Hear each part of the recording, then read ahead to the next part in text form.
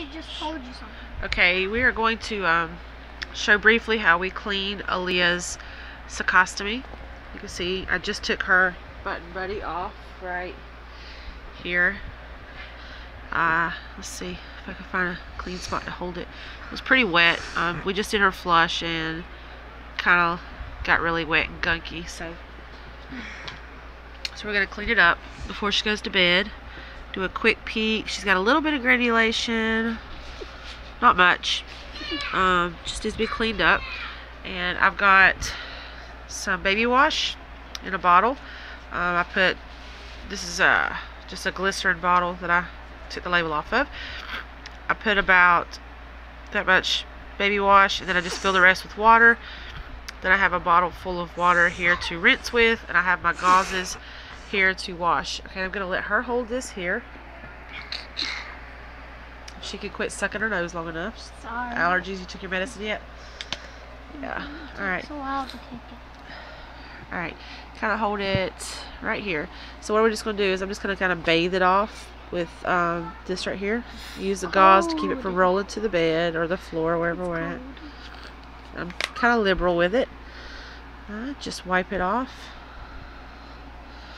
It's going to get my bed wet anyway, it looks like. Gotta hold it still, sweets. Oh, sorry. Alright. And just make sure I get underneath it. Because sometimes some crud can get under the button. Is it recording still? Yes. Okay. And then I'm going to rinse.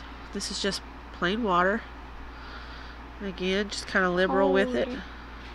Cold. Is the water cold? Okay, the only part once again, making sure I get all the soap off. The only time I like the water is when it's been sitting out in the car. In the car, when it's hot. Okay, and the last step is to dry it. And what I like to do, I could do this one-handed. I just slide my gauze right underneath her button, just like that. Just kind of gently press. I don't want to rub underneath the button because I don't want to irritate it. Hang on.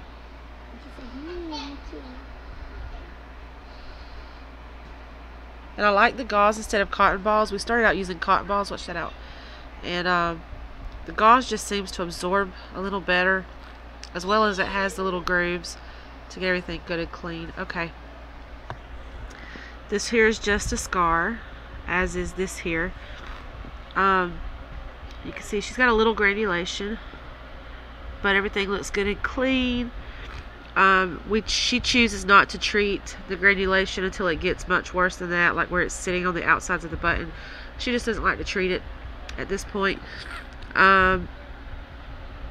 So she has the AMT Mini 1. You can see it's really flexible, so you can get underneath it and clean it very good if you need to. Bless you. So now she's going to choose her button buddy. And here, just choose one of these. This is the part she likes to do. There's Aaliyah. Hi.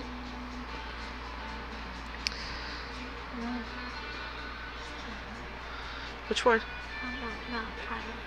You got some dirt on your face. You need to wash your face.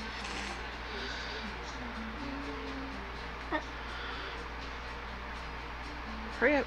You want that one? Okay, so do you want to put it on? Let me hold those. And I've done a video on the button buddies that she likes. I've also done a video showing our storage or organization. It's this thing here. So she's putting her button buddy on. And we like the button buddy because it's washable, it's reusable, and we don't have to use the tape very often at all. Okay, yep, turn your button up. We like to turn the button up as often as we can so she doesn't get like this indentation. And make sure the button buddy is flat so it don't. So make sure the button buddy is flat so your shirt doesn't tug on it like that. Yeah. And then when you fall or something, or when you walk or something, you don't snag the button, it hurts. Yep. So that's it. It just takes a few minutes, but we do it about 3-4 times a day, right? All right. Say bye. Bye.